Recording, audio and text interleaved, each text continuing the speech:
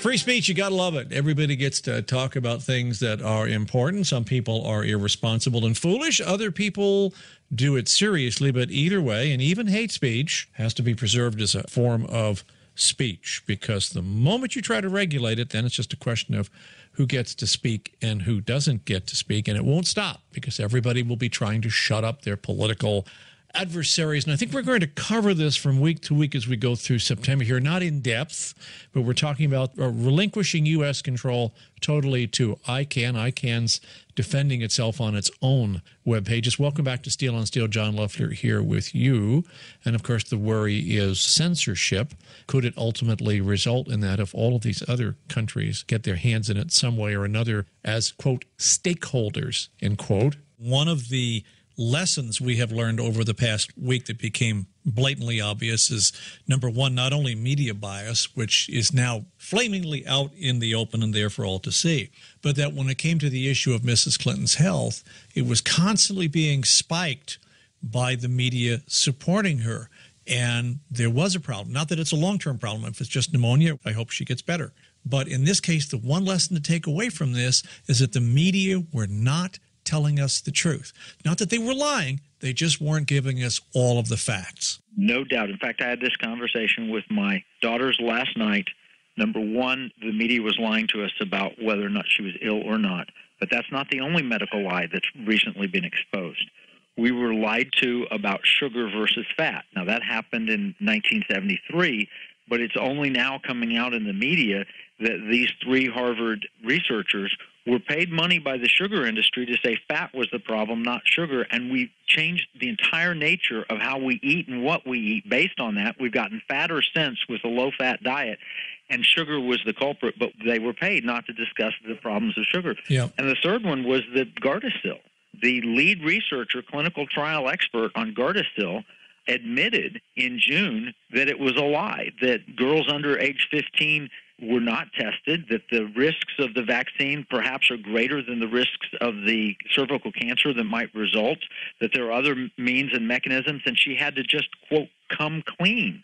Well, in all three of those health-related issues, we see that public policy was dictated by lies, including we had to fight Governor Perry here in Texas, which we did. He was going to mandate Gardasil, and I have two daughters, and we fought him tooth and nail, and praise God, we got to David Barton, who got to him and said, back off, buddy, because you will lose your base. And we forced him to back off and not mandate that. I remember that fight.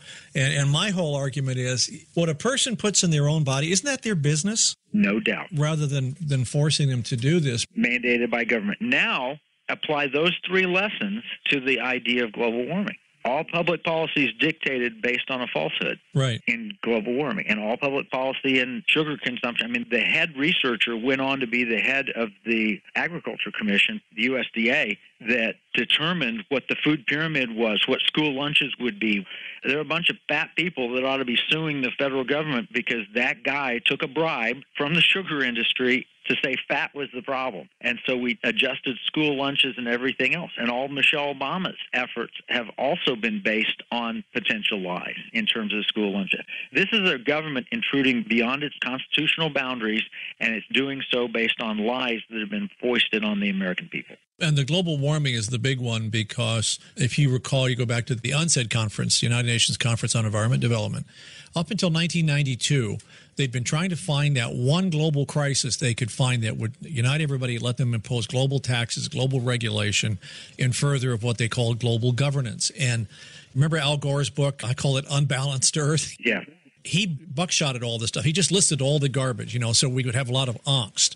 But he hadn't focused in on global warming. But right after the UNCED conference, global warming became the poster child. And all of the investment money went into doing global warming research. If your thing was to propose that maybe there wasn't a cause by mankind, you would not get funded.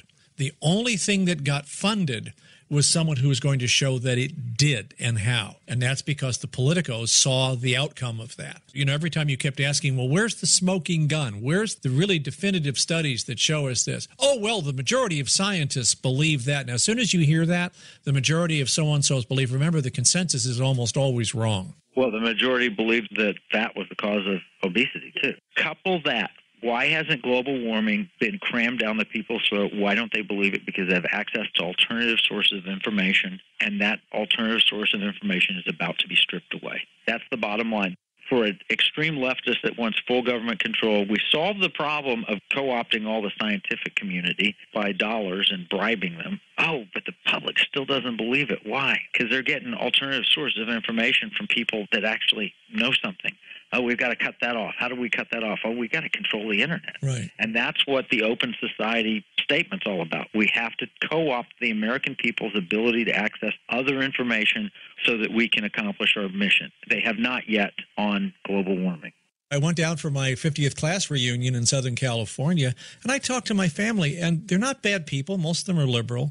They're just clueless. And they're clueless because the media they're listening to doesn't tell them the truth. Your family likely not, but I was at 2015 CPAC, and I was on a panel, and a young student came up that was obviously bussed in, and he was there to ask questions at the end. And so we started talking about global warming. That was his big thing.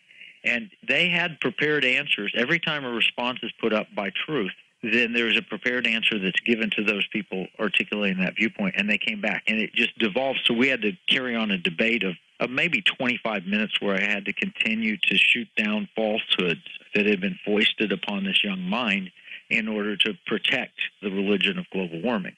And we finally did it, but he just got so vitriolically angry. They told me you'd say that. And so not only are the minds closed, but they're brainwashed. The anger is what I call the boom response. You can always tell when you've hit it because you get that boom response. And ironically, I've seen this happen in church groups or things when you're sitting at a table and you say something. They go into this frenzy for about 3 minutes. You can literally punch the stopwatch, and you might as well just be quiet for 3 minutes and take notes because they're going to contradict themselves half a dozen times. Now, once they run out of steam, then they tend to calm down. That's when you make your move. I've seen this over and over and over again. Always 3 minutes.